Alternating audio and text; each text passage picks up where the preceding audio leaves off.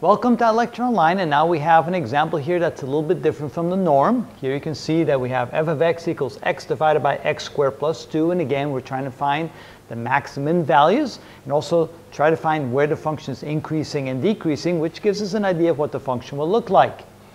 All right, so what we want to do here is first take the derivative, of course, because remember where the values, where the function, I should say, the max and the min values can be found where the slope is equal to 0. So we take the derivative, set the derivative equal to 0, and we'll find the points where the slope is 0.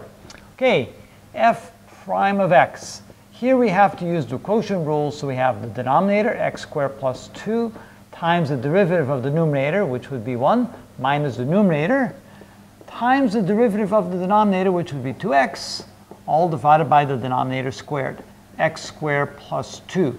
We probably want to simplify that a little bit. So this gives us, this is equal to x squared plus 2 minus 2x squared, all divided by, I forget my denominator squared, can't do that. So denominator x squared plus 2 quantity squared.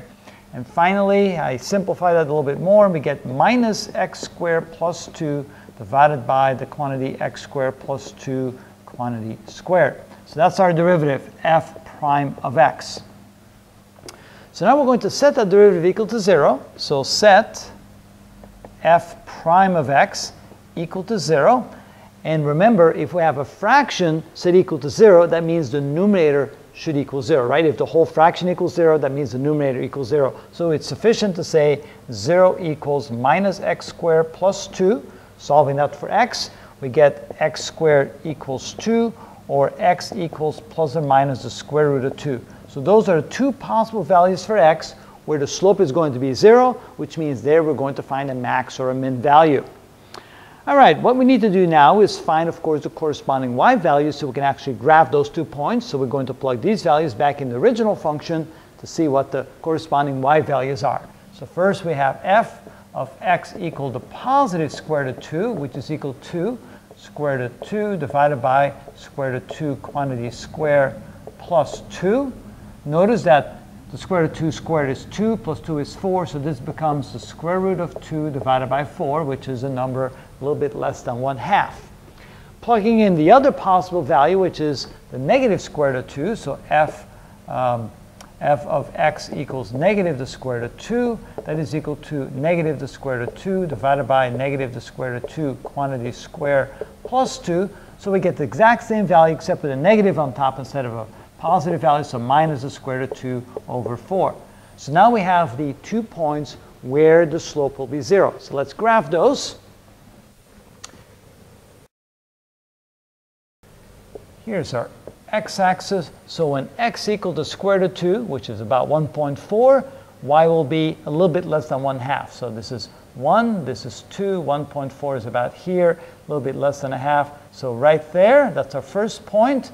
And there the slope is 0, so that would be the point square root of 2 comma square root of 2 over 4. So that's our first critical point where the slope will be 0.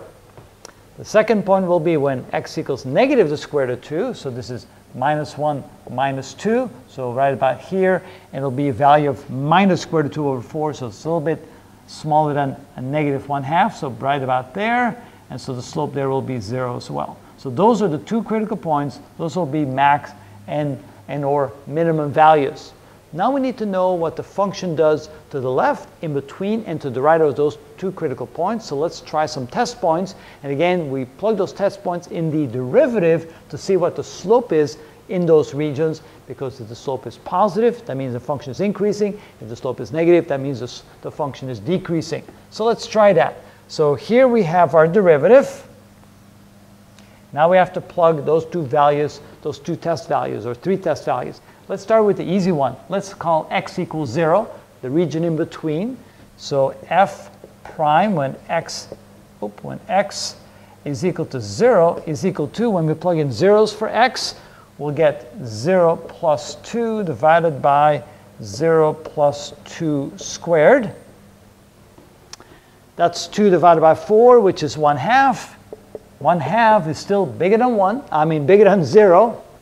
And that means it's positive, right? So it's positive. If the slope is positive, that means the function is increasing. So between these two values, the function is increasing, so it looks something like that. All right, so now we're getting a feel of what that will look like. Now let's try a point to the right. How about x equals 2? So f prime of x equals 2. What will that give us? Well, where's our derivative right here? It's right here. So for every x, we're going to plug in a 2. So it will be minus 2 squared plus 2 divided by 2 squared plus 2 squared. Again, the real value doesn't matter. In the numerator, notice the denominator will always be positive. Here it's minus 4 plus 2. That's a negative value. We know this is negative. Negative means negative slope, which means the function is decreasing. So to the right, the function is decreasing like this. How about when x equals negative 2? Let's plug this point in right here. And since I'm out of room, I'll put it over there. So f prime when x equals negative 2. All right, let's plug those in. So we have minus negative 2 squared plus 2 divided by negative 2 quantity squared plus 2 quantity squared. Notice the denominator will always be positive. And the numerator, this will be 4, put a minus sign in front of it. That's negative 4 plus 2. So this will be a negative value again. We plug in the number negative 2, we get a negative value, means the slope there is negative, which means the function there is decreasing. Negative slope means it looks kind of like this. All right, so now we have a pretty good idea what this function looks like. It looks like this. Now, will the function continue to go like that and like this, or what will happen? Well, we have to use our knowledge of algebra just a little bit. If we come back over here to the original function, notice what will happen to the value of the function when x becomes very large. We have an x divided by x squared. When x is 100, that's 100 divided by 10,000. When x is 1,000,000, that's 100 divided by 1,000,000,000,000. The number gets smaller and smaller and smaller, but never gets to be bigger than 0. So in other words, or smaller than 0. So in other words, it asymptotically reaches the x-axis. So instead of coming up this way and coming up down that way, it actually asymptotically reaches the axis this way, reaches the axis this way, and in between, the 2 points are connected like that, which means that over here we have an absolute minimum. That's the lowest point on the graph. That's an absolute minimum. And over there we have an absolute maximum because that's the highest point of the graph. And now we realize the function does not do that. It kind of smooths out and asymptotically reaches the x-axis at both ends of the function. And that's how we do that.